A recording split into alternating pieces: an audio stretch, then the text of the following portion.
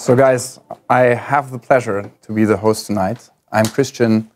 I'm a principal with the global VC firm Eventures. We are around since 1998 and invest in early stage startups, anything between 250,000 euro to 20 million euro in consumer internet and software companies. And it is my pleasure to have the chance to introduce From Scratch today to you guys. It's meant to be a masterclass which is hosted by McKinsey Digital and Startup Notes to share insights from leading entrepreneurs and investors in the Berlin but also European ecosystem. And we are glad that we have a chance to kick it off tonight. It will be 12 sessions in total over this year, and we are looking forward to even host many more exciting guests. The whole From Scratch idea was initiated by Startup Notes, Miele, Nacho and his team, who actually have an exciting podcast. I can only invite you guys to subscribe on SoundCloud and listen to what they've done over the last years already, since they have actually made to interview a lot of the leading people from our ecosystem here in Europe. And today, I'm really excited to have a chance to kick it off with a close friend and a great entrepreneur, Chris Gerber, who is one of the co-founders of Lieferando. The company got started in 2009 and is probably one of the most prominent examples of a Berlin company being successful enough to make it to a $1 billion valuation and actually IPOing. Chris will also touch upon his experiences as an entrepreneur, and we'll talk about his current role as a CEO of Talon One, his next company. I'm really excited to have you here tonight with me. Hello. So, Chris, let's start by kicking off and tell us a little bit about your very own definition of entrepreneurship. I find it, in general in Berlin, the term entrepreneur, or I would say in the whole world, entrepreneur is a bit mystified. I actually see an entrepreneur as someone who does something without very little control from someone above. And people tend to kind of over-exaggerate the importance of the term entrepreneur, because everybody who does something on his own, with his own way of having a sort of independence, sort of responsibility, a bit of financial planning, that is an entrepreneur for me. Not just the guy sitting in Berlin-Mitte, Prenzlauer Berg or Kreuzberg in factory thinking about crazy ideas. So drill it down a bit. Okay, so last year you've been on a podcast with Startup Notes saying that if you start a company to become rich, it's usually not necessarily the best way of starting into entrepreneurship. Could you maybe elaborate a little bit on that? I do think people, and I think we talked about that earlier, people do think it's like, what do you want to do later in life? And they're like, yeah, I want to be a founder/entrepreneur. But what does it mean? It seems to be more a lifestyle decision, and you read about all these big guys in the news who actually made money.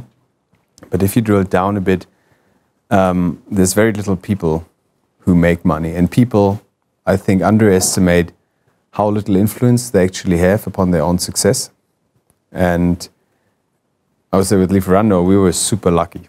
We started Lieferando without doing any market research. We had no idea about our biggest competitors until we've been on the market for 6 months. Not knowing was a big advantage, but banking, for example, investment banking is a very easy way, comparably easy way to get rich. You put a lot of hours in, you become, associate analyst, associate VP, whatever. You make 250, you make 300. A friend of mine is in JP Morgan, he's 34. He makes 600,000 euros a year. 2 years, 3 years down the road, he's going to make $1 million. That's very easy, very predictable if you don't fuck it up. Entrepreneurship, I see a lot of people very highly qualified who start going into their 40s, successful business nowhere near, and they keep having this vision of, oh, I'm going to be rich sometime. Chances are you're not. So if becoming wealthy is not the major reason why somebody should go into entrepreneurship, what is it then? Like, what are good reasons why you would start a company? So my good reason was I have a problem with being told what to do. I was really bad in high school. I nearly basically failed high school. My university degree, I got a call from my professor saying, hey, I'm going to let you pass through your bachelor's degree, but your bachelor's thesis is the worst I've ever seen in my whole career. And I'm only going to let you pass if you don't pursue a career in academics, because that would be treason to the academic society. And I said, okay, that's fair enough. Steve Aranda was in the first year. You should think you know everything better, even though obviously it's not true, but you should have this cockiness, arrogance to really think you know how to do it better. So in the case for new entrepreneurs, do you think it is a good trait, a good character attribute if you're a little bit cocky and pushy in this? I wouldn't call it, maybe cocky is the wrong word. You should be focused on your thing, like what you want to do. You should, I mean, I was listening to good friends where I say, okay, I can learn from these guys, but you should be focused on your thing, say, I really want to do that. And I think there are two people of entrepreneurs you see in Berlin, what I call like rocketpreneurs. So following a business because it makes mechanically sense. It makes sense from a market study perspective, from the research you did, and you're very analytical, and this is the way I should go. I don't think this will give you enough energy to go through what I call Valley of Tears. That's maybe German, English translation, Tal der Tränen. And there will be a lot, so there will be a lot of time, probably 90% of the times things won't go as you planned. And if you just follow something because you have a mechanic and think this should work, then things don't work. And you can't put the energy in. And then there are people who just kind of follow what they want to do. A good example is IM. They just had this idea, and at one point they started understanding how to commercialize the product. On the extreme example, you have Move24, where the C or the managing directors, being in the business, had a very small share of the business. And I actually like the ones who have a bit of a stupid idea and just follow it through. I like them a lot more than.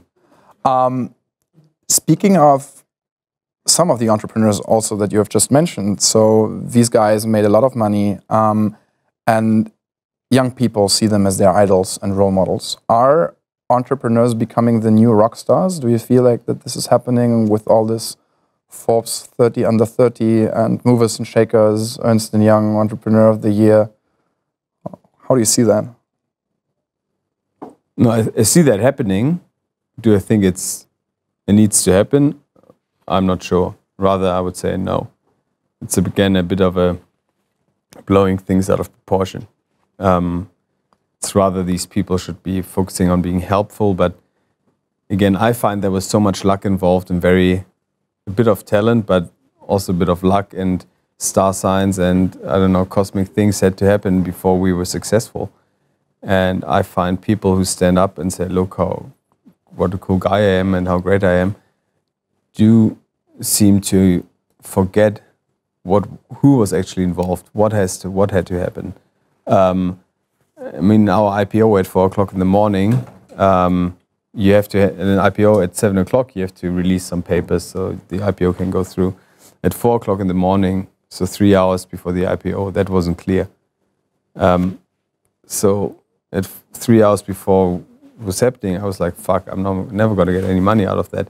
So a lot of things that happen, and people who try to mystify their rock star image seem to forget it. Do you think that older people from corporates or investment banks or consulting companies who are above this peak of age could also still become successful entrepreneurs? Would they have an easy way in? I think everybody can become an entrepreneur. I mean, maybe it's harder for them in the digital space where they're not what you call digital native. But entrepreneurship is not limited. Entrepreneurship can be you start a bike repair shop and work with refugees and try to make it self-financed, self-sufficient. That's an entrepreneur for me. So one strength of McKinsey, though, is that they are publishing some of the best reports. In March 2018, they've actually published an article where they say that the idea usually is not the problem, but the execution. What do you do yourself in order to make it happen? Keep going? Keep going. I would say that's probably the single easiest advice. Keep going. The problem is with keep going, you if you wander off the cliff and you keep going, it's actually quite bad, but nobody can tell you when it's happening because I've told myself keep going and maybe I'm already over the cliff and I don't know. So that's a bit of a dangerous situation, but just from my Lieferando experience, talent one is too young to actually prove something. We've been told this is never going to work. Nobody's going to order over the internet. Now do you think, like, how can they say that? 2008, 2009, Eventures said that to us. Great VC, by the way. Why did we pass? Nobody's going to order over the... why shouldn't I order from my pizza guy over the phone? Anti-portfolio is always a very dark story of the VC business. So we kept going. And I think that for me, entrepreneurship is you live from a very short moments of success. And that can be, today we got another Delivery Hero country which committed to use us. So that's a great success. But that has to carry you for the next 2 weeks of fuck-ups. Not even fuck-ups, but things being slow and not being the way you want them to be. And it's really, for me, it's a lot to like go home every day and say, okay, tomorrow I'm going to close that contract. Tomorrow I'm going to close that contract. Tomorrow I'm going to close it. And actually still believe in that. And even if you don't believe in that, you have to keep going. Because statistically it has to happen at some point. Okay, so let's move on to talk a little bit about some of the things that you have basically done yourself, tools and things that you have discovered for yourself that help. In your first interview with Startup Notes last year, you said, don't let the business take over who you are. Allow yourself to take breaks. Have a balanced life. How do you find that balance? In terms of timing, we at Lieferando, we always took a month off in January for kite surfing. Since day one. Every January we're gone. Not everyone, but Kai and me took 4 weeks off. Jörg also took a lot of holidays off. My total holidays each year at Lieferando was probably 8 to 10 weeks. Not at once, but over distributed time. Long weekends, maybe a week here, because you're always on. It's not like I'm kite surfing and then I'm having my laptop out. Probably work 3-4 hours a day. And even if I'm not working, there are very few moments where I don't think about the business in some sort of capacity. So I do think take holidays, take a break. It's actually, I find you come back to the office in a much different person. If you think you want to work, then go somewhere else and work, I don't know, off Barcelona. Go to a friend's office, say if you can just have a desk there, work from there. Just see other things. But also, what I'll do now at home, I mostly leave my laptop in my car. So I know if something important happens, I just go down, grab my laptop and can work at home. But when I'm at home, I try not to have my laptop with me. So this has not really changed? No, I think I think we realized as a team, you have to, if you're weak sometimes and you don't want to work and you're like overexhausted, the other ones cover, or you have to find a balance. And I find I work much better in 40 hours, 45 hours, 50 hours a week and do all sorts of other things instead of working 60, 70 hours and do nothing. And then the question is likelihood of your business becoming a failure is 99%, probably 95%. And then you wasted all these 80 hours a week for nothing and your whole life has been gone. Like you're 30, you're in your mid-30s and what have you done? Nothing. You haven't had a dog, don't have a girlfriend, haven't seen your nephew, niece, haven't had parties, haven't been traveling, just because of this vision of like a startup. So I think rather work less, enjoy your life, and then good things will follow, then that's my take. Cool. So we are actually at a point where we would open up for the Q&A on Slido. So as you can turn around, I think, shall we just go from the top? If you don't have a good idea yet, what is the right way to build your entrepreneurial muscles? I would say just work in a startup or go out, go traveling, do something. I would say being just working in a normal agency or consulting, investment banking is probably not the right place do something where things break, where things don't work, an area which you enjoy. I don't know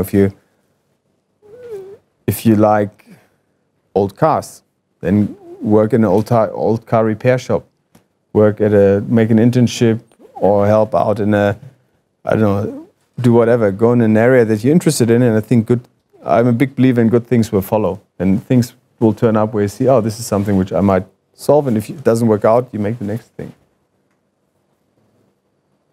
You say the success of a startup is mostly based on luck. What can people still take from your experience if they most probably cannot reproduce it? So luck is a big part of it, not mostly.